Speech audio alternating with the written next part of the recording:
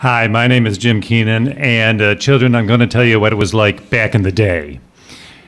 The days of early YAPCs. Laptops were expensive. This was before Apple introduced the iBook and the PowerBook, and many people came to YAPC without laptops, myself included.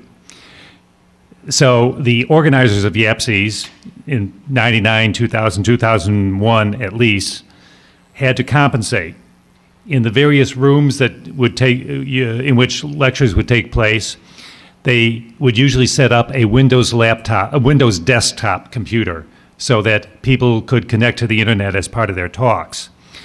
They had to set up computer labs or use the campus computer labs for hacking sessions. And I used that at Buffalo, in Europe, and in Montreal in 2001.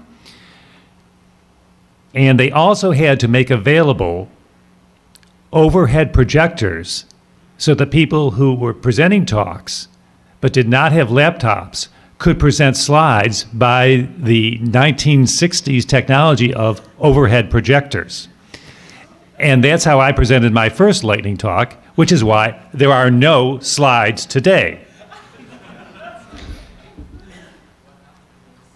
So at that time, I started learning Perl, I guess, in early 2000, and a lot of my learning came from subscribing to two mailing lists, the Perl Win32 users list at activestate.com and Perl Beginners at yahoogroups.com, each of which I subscribed to in digest form. Now, there came a time in the spring of 2000 when, for some reason, the ActiveState lists went offline for a while, and when they returned, their archives were not available. And this very frustrated me, and so I began to write a Perl program to deal with my frustration. I wrote a program to de-archive the daily digest files. This subsequently evolved into a CPAN module called Mail Digest Tools, which you all remember from my talk on this subject at YAPC Buffalo in 2004. But I don't recommend you use that module. But eventually, I built up on my my Windows desktop at home 4,000 files, one for each mailing list thread, containing over 12,000 postings from the two mailing lists. And I was very proud of this program. And I asked myself, well, what good is this program? Well, in the 2 weeks prior to YAPC NA Montreal in 2001, I was able to conduct an interesting bit of research about the Perl community itself by using my archive of those 4,000 thread files containing over 12,000 postings from the two digests. And in late May of 2001, Casey West wrote an article on Perl.com called Turning the Tide on Perl's Attitude Toward Beginners. And he wrote that the Perl community has held tight to a zero-tolerance policy for beginners. He cited the hostile attitude beginners face when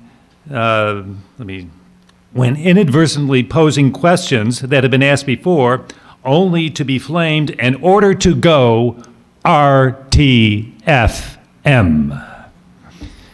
Well, I wondered whether the problem West described might be found in some parts of the community, but not in others. The two Perl mailing lists to which I subscribed were remarkably flame-free, and I had never personally experienced hostility when posting to them. I hypothesized that a crude measure of a particular mailing list's incivility would be how frequently RTFM appeared on postings to the list.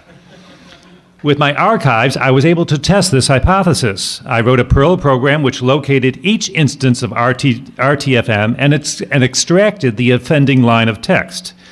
I then eyeballed the data to eliminate cases where RTFM was quoted in the reply to a message. This left only original uses of RTFM in posting to these lists. Thus, an index of a particular mailing list's incivility. The results. By this crude measure, the tone of the discussion on these two Perl mailing lists appeared remarkably civil. RTFM appeared in fewer than 1% of all postings. Now, like Casey West, Casey, TPC is in Pittsburgh, where are you? Like Casey, you may feel that other parts of the Perl community are, or were in 2001, hostile to beginners. But in certain corners, civility rules. Thank you.